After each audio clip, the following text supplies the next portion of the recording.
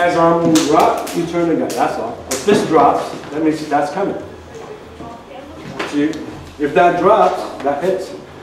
That's what this is in the form, right? Yeah, but a lot of guys are like this, right? He tense. And then I go, hey, it doesn't work, I can't move. Well, that's because you're tensing up. Instead of tensing up, be tense, be strong, right? He moves. Be really strong, right? He moves. You don't need a lot. Be really, really strong. He moves. So why? But if you go, if you're dumb too, be strong. And I'll be strong. It's tiring. But if you ask nicely, hey, move. Because he moves, right? But I'm not using any strength. I'm just a little bit harder.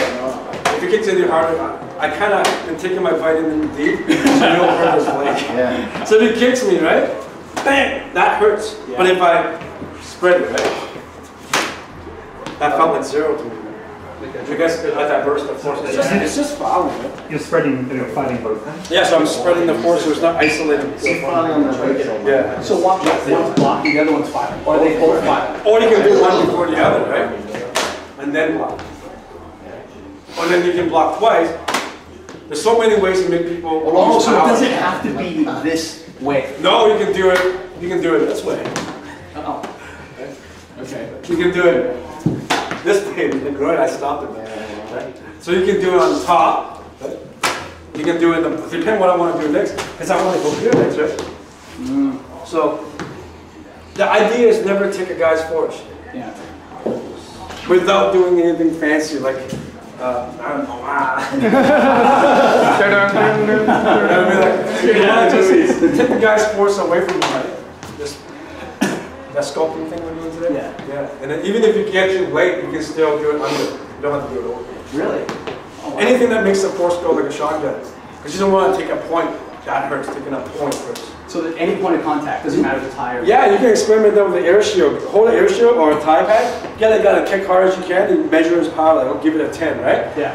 If you start moving the pad around, you notice he has no power just by being a jerk about it. Being a bad pad holder teaches you a lot about blocking. It's like you hold a pad, a guy punches, you go, bang, oh, let's give that a 10. Well, just by moving the pad like that, it turns into a 1. Making the pad like that turns it into a 1. Like, there's a way you can, so why can't you do it over your head, in your limbs, and your body? You know you're going to take something, it's too late, you're texting with your thumb in the bump, and he kicks. And so you don't see it till about here, so you know you're taking it. Yeah. It's too late. Yeah. So since you're going to take it, be a bad pad holder. Don't be like, I'm a good pad holder! How would you get that pad holder back? Well, he kicks, right? He kicks, right? Kick harder. Okay. Yeah. Kick harder. He kicks harder.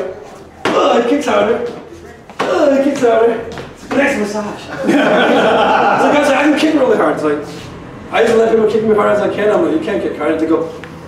And then later I tell them, you can kick really hard. I'm just messing with you. So instead of sitting there and going, it's too late, and you go, kick. Oh shit. Like, why are you wasting all that time? Right? Just take it. And then hit up. Right? So you can just take it. So, and you learn this by being a bad paddler.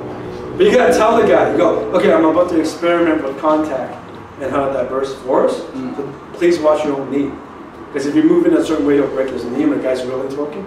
So don't play with this without telling your friend, right? Don't train with people like that. So if you go, this. Since you're spraying, of course they don't work. But if you actually take your time and hit an organ, organs are not meant to be hit. They're only about pounding. Was that hit that you did the same principle that you've been teaching us about being relaxed and exercise on tennis on? No, I didn't do that. I didn't go home at fist. So you weren't even taking a fist. It just wasn't. So what will you usually generate that type of force? I wasn't asking to continue. Don't be mad at me. But that's actually my shoulder. If you start putting your waist, your legs, your scapula, you start putting my weight into it, it's going to. And that was a shoulder roll. I'm just using my shoulder. Even if I'm not going to hard. I'm just going to use my elbow. I'm not even going to talk about it. A lot of guys you see on the internet, a lot of guys on the internet, they're showing up, they grab their student, they start hitting them and dropping them. That's horseshit. You shouldn't hurt people just to show how good you are, right? Oh, put a helmet on, let me smack you. Oh, let me hit you in the stomach when you drop. See how good my system is? That's really bad teaching. You condition your students to be scared of you and you're showing off how tough you are. It doesn't take that much power to drop a guy, so why are you showing off? How many pounds do you afford shifting that? I don't know, man. I only hit Scott this hard, right? Really? Yeah. But if you control it, He's looking a little pussy. I just thought, based on his reaction, that you would generate a lot more than what you just demonstrated. I believe that. That's as hard as I hit it. Which is really like,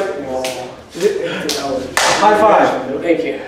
So when people go drop people on the internet, and then people drop and they go, look how good I am, anyone can do it. What's the big deal? Why are you showing off? It doesn't take much to drop a guy if you isolate your force.